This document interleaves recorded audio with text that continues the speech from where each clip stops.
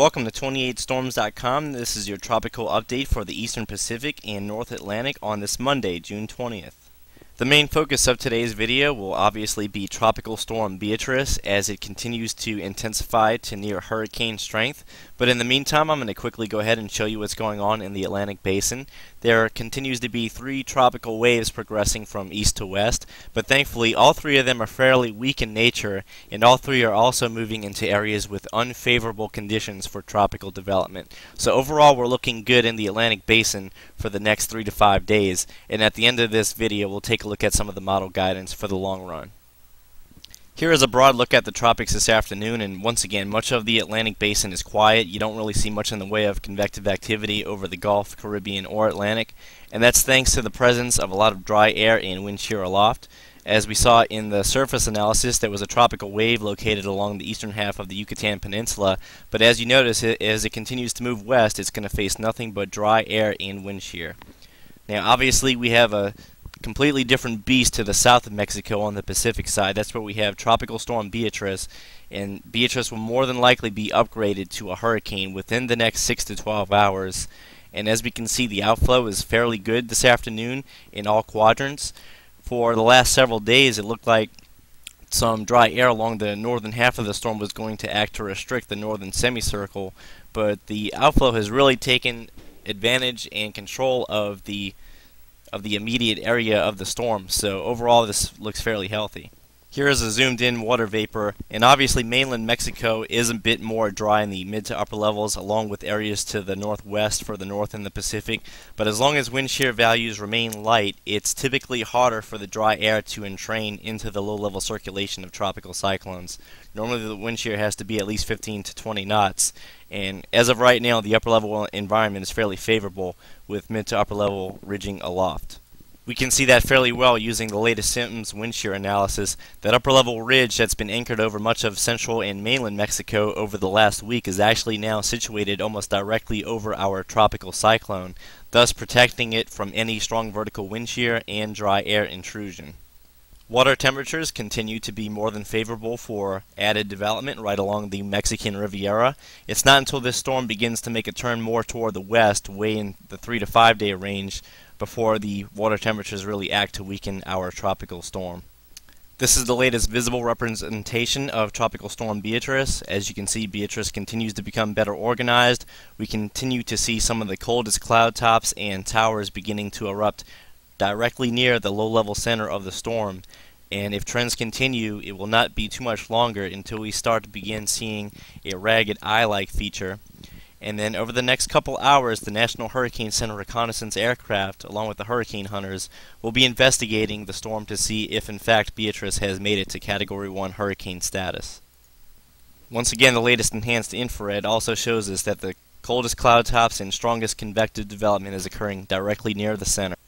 This is a different water vapor perspective, and not only will you notice the near perfect outflow in the northern half of the storm, but you also begin to see the overall pattern that will control the overall movement of Beatriz over the coming days.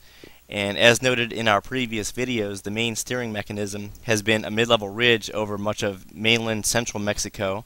But if you notice toward the second half of this animation, we're beginning to see more troughiness over the desert southwest of the United States and even northwest Mexico. And that's the reason why Beatriz is beginning to move a bit more toward the north over the last 24 hours. But the one good news is that several of the model members do begin to turn Beatriz toward the west before it makes a direct impact, as that trough begins to lift north and the ridge over Mexico begins to make a comeback and builds back more toward the west. Now, this is a microwave animation, and much like the visible imagery, it helps us really get a good idea as to how well organized our storm is becoming. And if you notice in the last few hours of the microwave imagery, we really begin to see that inner core begin to tighten up here, and that's a sign that a ragged eye wall-like feature is beginning to develop. So Beatriz is well on its way to minimal hurricane status.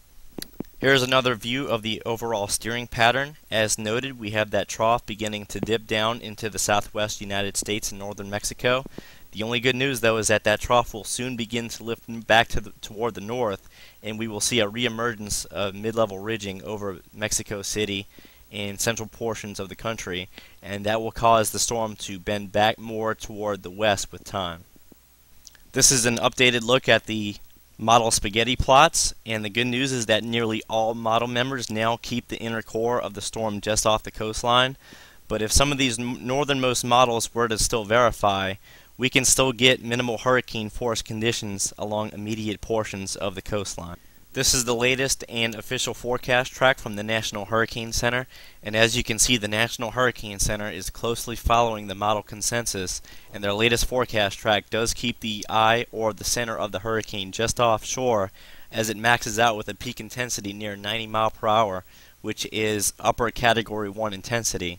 And as noted in the model plot, if this storm were to take this track, we can still anticipate hurricane force winds, especially in the hurricane warning outlined area.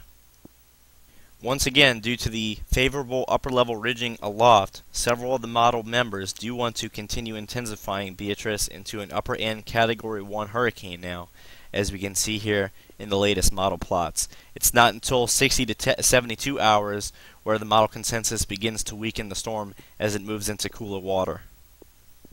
The primary threat with Beatriz as it approaches the coast continues to be the threat of heavy rainfall. This is the latest GFS 5-day precipitation forecast, and the model is still painting much of the coastline with 5 to 10 inches of rainfall over the next 5 days, with isolated areas receiving an upward of 10 inches of rainfall. So especially if you live in a mountainous area and within any of these areas that are expected to get 5 to 10 plus inches of rainfall, please be on the lookout for any hazardous mudslide conditions over there. The rest of the tropics are quiet today, so let's go ahead and take a look at the 12Z GFS to see what the next 7 days may bring. This is the latest sea level pressure forecast, and just to get your bearings, this is the deep tropical Atlantic, the Caribbean, the Gulf of Mexico, and the Eastern Pacific. As I loop this, you'll notice that the model really does not develop much of anything out there over the next 7 days, which is a really fortunate thing. However, the sea level pressures, we will continue to see below normal sea level pressure across much of the Gulf of Mexico and Caribbean, as the dominating Atlantic subtropical ridge remains fairly weak over the foreseeable future. So if there were to be anything in the Gulf, Caribbean, or Atlantic worth monitoring, it would more than likely be in the areas surrounding the Yucatan Peninsula, where sea level pressures are the lowest. And the same can also be said for the Eastern Pacific, because it looks like the broad area of low pressure down there, or the monsoonal trough, will persist, and as long as that remains down there, we will have the general risk of tropical development, but nothing appears imminent at this time. So that is your tropical update for this Monday. Check back later for more continuous updates on what will more than likely be Hurricane Beatriz within the next couple hours. And in addition to the tropical action, we also have a big severe weather day across the Midwestern United States, and we'll go ahead and try to update what's occurring up there as often as possible on our Facebook and Twitter. And we also have a severe weather discussion for today on the website at 28storms.com. So go ahead and check that out, and we'll have more updates, like we said, on Tropical Storm Beatriz, and we'll have another tropical update video by tomorrow afternoon. So thanks for stopping by today. Have a good one.